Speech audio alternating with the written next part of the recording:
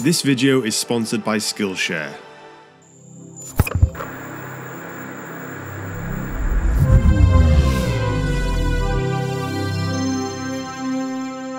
In the last episode of You Finish My Artwork, Jendai Arts took home first place with this awesome edit. And in the true spirit of the community, Jendai gifted his prize to 4th place Kevin. So here's a quick recap on how this works. I will start a piece of artwork, I'll then stop at a certain point and hand it over to you to finish. And you can use whatever stock assets you like. As always, I'll provide a link to the PSD template in the description, as well as a high quality JPEG for those of you who don't use or have Photoshop. And I've once again teamed up with the awesome people over at Huion to award the best entry an Inspiroi Dial 2 tablet. All you need to do to enter is submit your artwork via Instagram by the 30th of September and use the hashtag YouFinishMyArtwork, and also follow PhaseRunner and Huion Canada. I will then share the best entries and pick a winner in the coming weeks.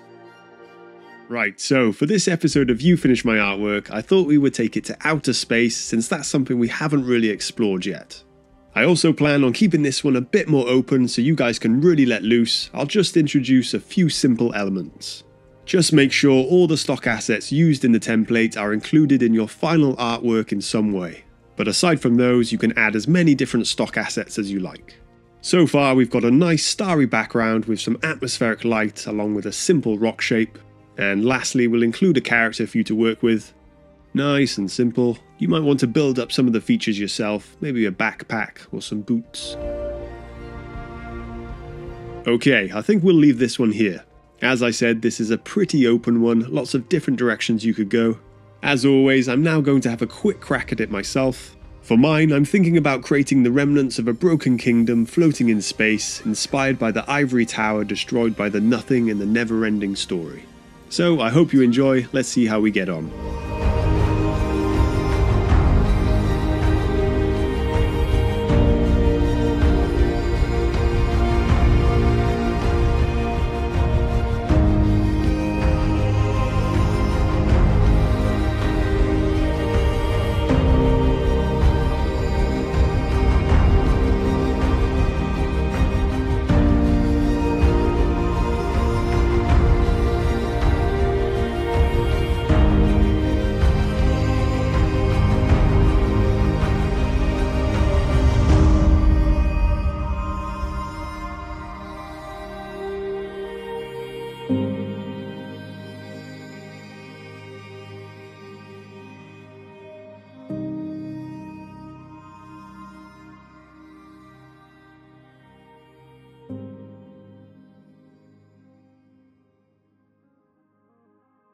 Let's take a break to hear from the sponsor of this video, Skillshare. I'm often looking for ways to enhance or learn new skills that will help me on my creative journey. Having access to a creative learning space such as Skillshare, where you can learn what you need when you need, is invaluable. Skillshare is an online learning community with thousands of inspiring classes for anyone who is looking to discover a new skill, level up, or refine an existing skill set. Motion graphics and titles have played a big part in my YouTube videos, so I joined the class The Retro Chrome Look in Adobe After Effects by pro motion designer Jake Bartlett. One of the awesome things about joining a class on Skillshare is the course interaction. If you have any questions, you can enter the discussions tab and interact with Jake or other members who have taken the same course. Skillshare launches new premium classes each week that are ad-free with subtitles in multiple languages. It's a game changer for those like me who love to learn, explore, and discover new skills. And so, the first 1,000 people to use the link will get a 1-month free trial of Skillshare. Link is in the description.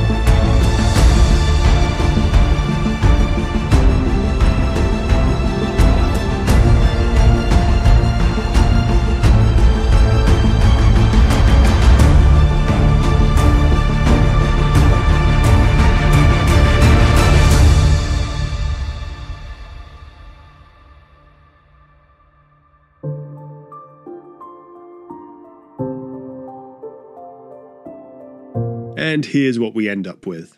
Definitely a tough one, lots of different moving parts, so getting a composition I was somewhat happy with wasn't the easiest. I hope this gives you some ideas of your own, and I look forward to seeing your awesome creations. Be sure to like, comment and subscribe, and don't forget to download the PSD file and the stock photos. And if you want more Photoshop content, be sure to check these videos out.